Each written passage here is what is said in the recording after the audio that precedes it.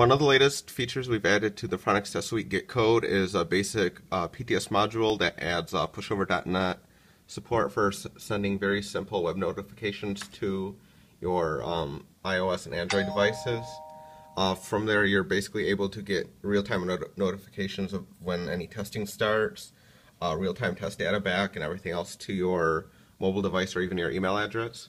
We've already had built-in support via our module framework for communicating via email and then through Formatic and openbenchmarking.org for other notifications, but with this pushover.net module, it's extremely easy for getting real-time test data or for finding out when a test is completed. So if you have to swap a graphics card or a processor, your iOS or Android device will immediately notify you. And of course, with being a Phronix Test Suite module, it's universal across all tests. Right now in this demo, we're just doing a real quick run-through of Counter-Strike Source and OpenArena for basically just showing that it works.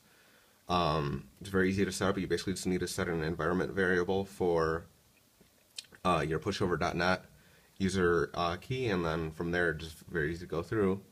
And it's all fully automated. You can change around the module you want if you want it to report different data and whatnot. Feedback is certainly welcome. And this Counter-Strike Source one is almost done, and then we'll be on to OpenArena.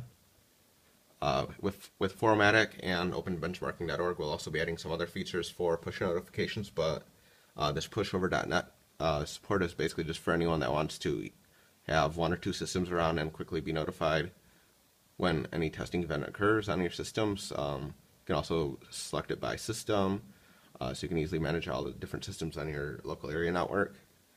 The actual API code here is like less than 100 lines of code for this module.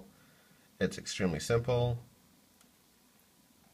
and any open source contributions are welcome, and it looks like this Counter-Strike source might finally be done. We're using a Radeon R9290 here, and okay, we just got this notification that the Phronix Test Suite R9290 is done. Let's check it out on pushover.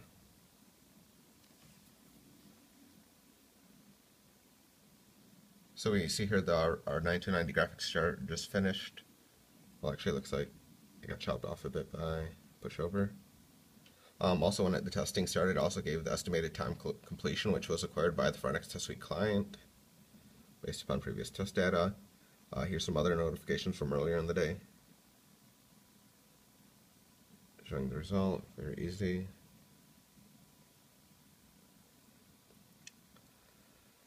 And now back on the system, we're finishing up OpenArena right now before we get our final notifications on pushover.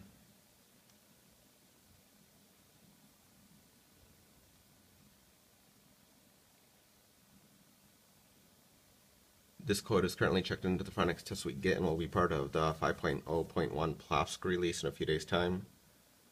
And it just showed that OpenArena is now finished. And it had 217 frames per second with the R9290.